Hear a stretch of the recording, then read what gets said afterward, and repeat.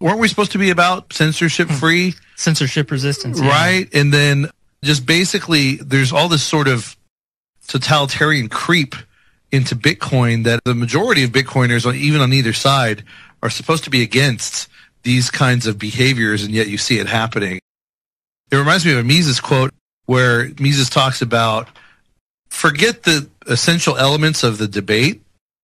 When you see one side of a debate using social bullying or shaming or threats of violence or what have you to push their side, without even seeing what the actual arguments are, you can know with a strong degree of certainty that the side that is using all those tactics is probably wrong, and they probably know it.